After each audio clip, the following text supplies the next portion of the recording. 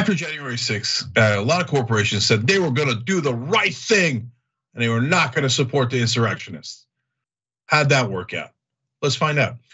Joining me is Andy Hirschfeld. He's a contributor for TYT Investigates, and Andy's written quite a bit about this. Good to see you back.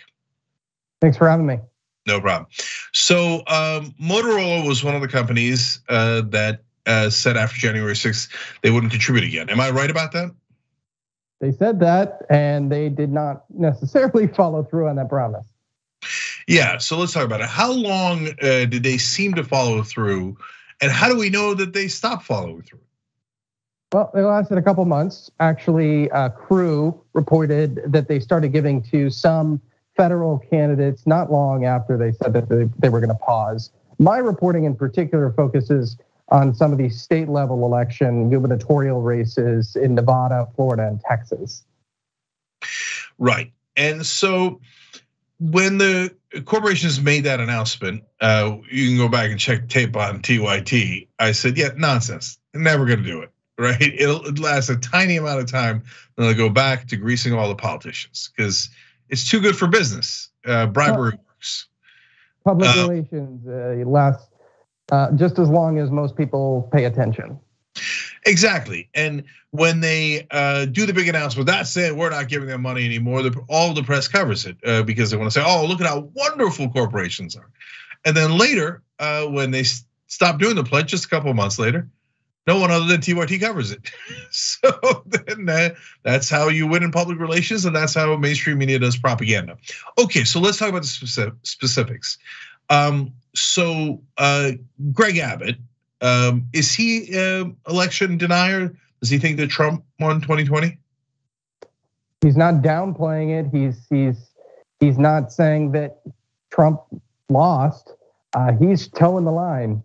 But frankly, not unequivocally going out there and saying Trump lost. Get over it is just as bad as anything else, quite frankly.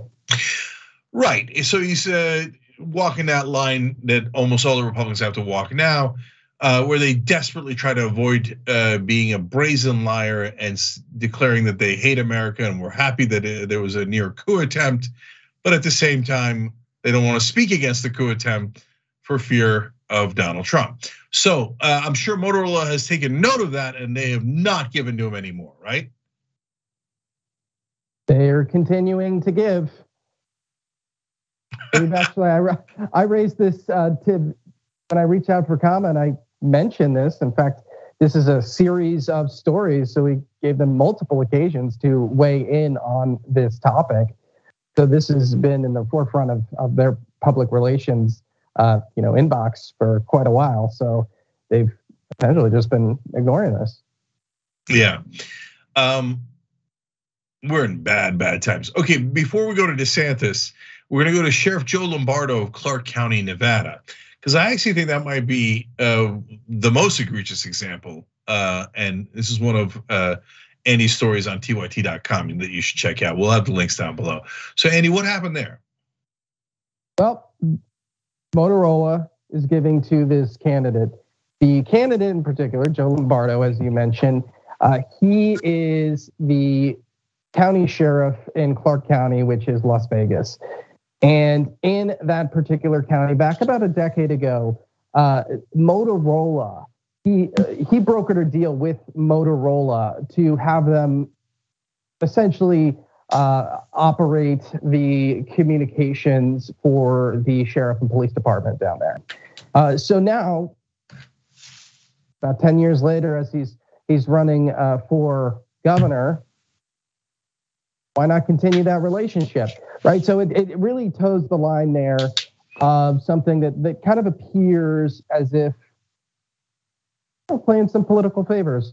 You did this for me, I'll do this for you. It's not just the standard, and this is ethically, it's not great ethically either way, but donating to a candidate specifically for what appears to be political favors.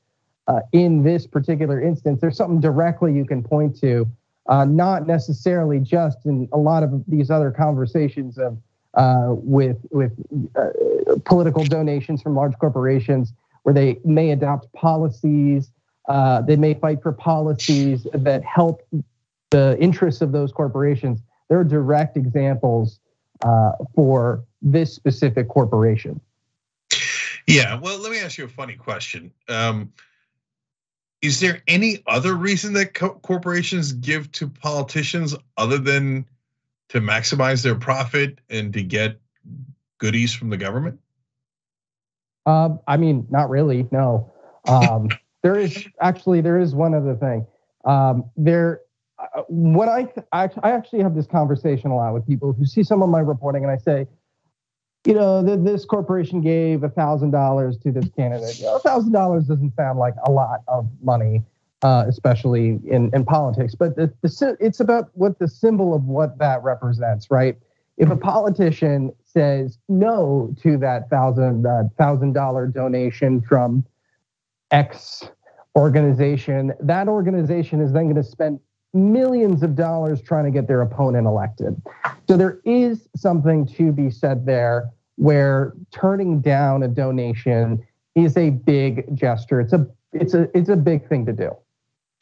Yeah, that's the old silver or lead question that Pablo Escobar would put to people. Now, I could give you money, or I could end you, right? And in this case, it would be ending their political career. And if you think that lobbyists don't do that, I encourage you to check out what happened to Nina Turner in Cleveland. So, and that's how corruption works. Chantel Brown, on the other hand, has a lovely, cushy job in Washington, D.C., because she told all those folks, well, golly gee, I will take your money after all. So now we then return to DeSantis, or we get to DeSantis. So I'm going to be totally shocked if he's also taking these corporate contributions and Motorola is back to giving him money.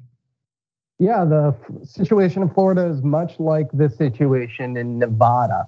There's a direct relationship between DeSantis and Motorola directly. In fact, Motorola was trying to get their equipment to work specifically with some of the law enforcement agencies in the state. The governor actually vetoed the legislation and had to rewrite the budget to switch from a different provider to Motorola based on the pressure that the company was putting on DeSantis. Then the courts came back and said, no, you can't do that. So it reverted back to what it was, but what Motorola did, and what how DeSantis took that was already there. Yeah, for DeSantis. Well, look, I don't know if there's too much outside of your expertise, but DeSantis pretends to be a populist, like a lot of Republicans these days do, right? Oh, we fight on the culture wars, and he's going to stick up for you and your kids, unless they're trans or gay, in which case he's going to bully them on behalf of the straight kids. It's just a real upstanding populist, right? But he takes tons and tons of corporate donations, and to me, it looks like he goes above and beyond a normal Republican, which is saying a lot, right? In terms of how he interacts with the corporations. Hey, if you don't do as I tell you, Disney, I'm going to try to cut into your profits and create more expenses for you and create more legislative hurdles. Although I think he accidentally did Disney a favor at one point when he was trying to so-called punish them. If you do give me money like Motorola, then I'm going to be good to you. Etc. Am I? I don't know if it's too broad a question for your expertise, but what's your take on that? I think it's interesting, and you bring up a good point there with Disney. A lot of the donations towards other politicians are aimed to help them make decisions that help a larger industry, like donations from Exxon, for example, to help the fossil fuel industry more broadly. But these kind of donations, like from Motorola and from Disney, are targeting very specific companies and very specific relationships that they have with the state. of course, in the context of Disney, you have Disney World, you have their whole operation in Orlando. In Motorola, you have you have their contract, or the contract that they wanted to control some of the radio systems for state law enforcement agencies. Right. So one last thing about these corporations. Do you have any idea if any of them made a promise to stop giving after January 6th and actually kept the promise? Of the corporations that I'm sure there's a few, but off the top of my head, I can't really name them. Are corporations going to stick up for themselves? Of course. Are they going to give money to politicians so they can get something in return? Of course. They're corporations. They don't do things out of the goodness of their heart. So that's why they were never going to keep that place. But I love that you are tracking that and you're showing the hypocrisy just through the facts, just through the reporting of promises made and promises definitely not kept. So everybody check out tyt.com. You'll see Andy's stories there. Andy, thanks for joining us. We appreciate it. Thanks for having me.